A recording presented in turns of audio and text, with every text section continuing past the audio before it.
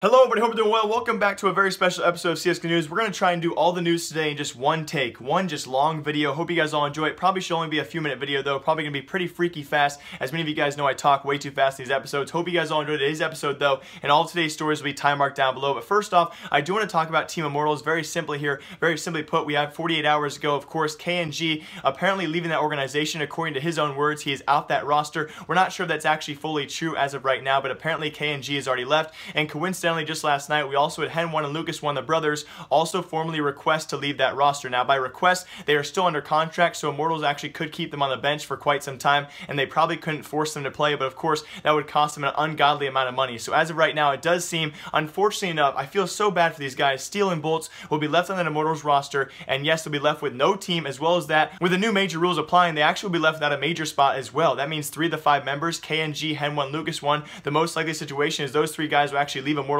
and get picked up by some other team or some other organization, and that new organization for them will actually retain their legendary spot, leaving Steel and Bolts teamless, and of course without any future team. They can't really play any near events as well. They've already pulled out of the Epsilon qualifiers. Who knows what else they'll actually be missing because their roster is not fulfilled, and they have a bunch of players who are currently allegedly benched as of right now, and we're not sure who's actually out of the organization and who is still in the organization. So yes, I gotta feel bad for these guys. They've really stayed away from conflict. They've been loyal Immortals players. They've actually showed up to play the events, and now they get kind of screwed over here. If this actually does happen, you got to say it's one of the scummiest things players have done in the past. If Hen1, Lucas1, and KNG screw Steel and Bolts over and actually retain that spot, I'm not sure the player rights if they can actually give that spot back to Immortals, but unlikely for that to happen. Of course, with this kind of internal conflict, if you guys are really butting heads and you're going to leave the organization, of course you're not going to be nice about it and say, hey, we're going to leave the team, but you guys can keep the major spot. That's probably worth, $150,000 at the very least. So you guys can keep that. Probably not going to happen. Now, on top of this as well, you have to look at Immortals in the past few weeks. They've been doing kind of well, especially with this internal conflict going on. You look back at the major, they placed second there. Of course, in recent weeks, DreamHack Montreal, they also placed second there after forfeiting map 1 to North in the finals there. You have to really say, even with this internal conflict, this was a team who could easily have taken the #1 Brazilian spot from SK Gaming, who's been certainly slacking these past few weeks, going to quarterfinal events, getting knocked out quite frequently. Of course, they're still definitely a dominant Brazilian team, but Immortals they had so much potential for them, and they could have taken that #1 Brazilian spot quite easily if this had never happened, but of course it did, and you can't go back to the past. So very unfortunate news for Immortals, guys. We're going to see how it unwraps and unravels in the future here, and what actually happens to Steel and Bolts, and if Hen1 and Lucas1 and KNG do leave, if they will join up with people like FNX, and of course anyone in the Brazilian scene would love to join those guys as their 5th member. Now on top of that, we do have Operation Hydra ending.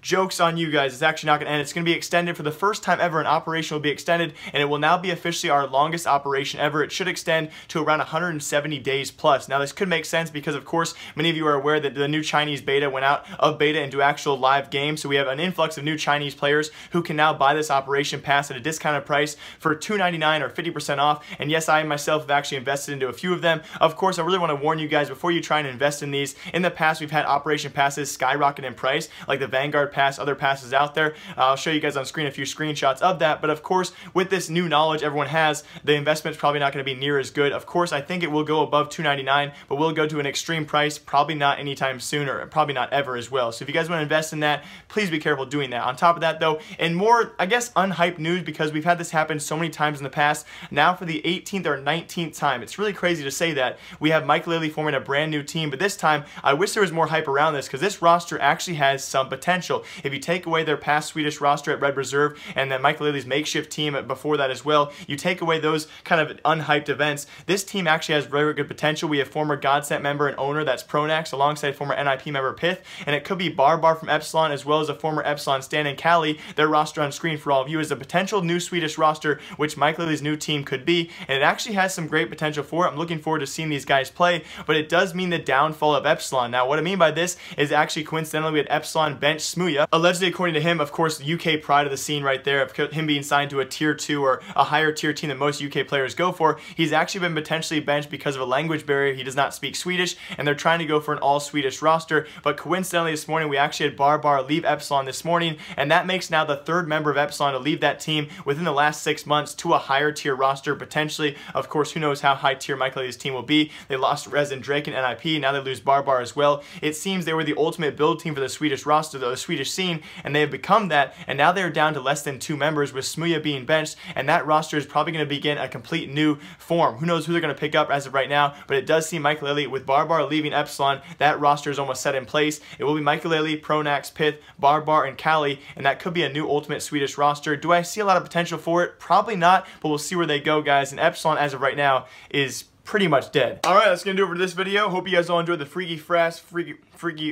Hope you all enjoyed today's episode of the Freaky Fast episode. If you guys did, please leave a like or comment down below. I'm gonna edit this, get it out. And by the way, for all you guys who liked the earlier video this week where I said if I broke 1,000 likes and I'd actually wax my thighs, I should be doing that either tonight or tomorrow on live stream. I'll let you guys know on Twitter. So, hope you all enjoyed. I'll see you guys in a couple days with some more CSGO news. I'm going to go back to editing. And as always, live, love, laugh, love. My name is Jake, my right like you. I'm also unsponsored, so I'm not being paid. I really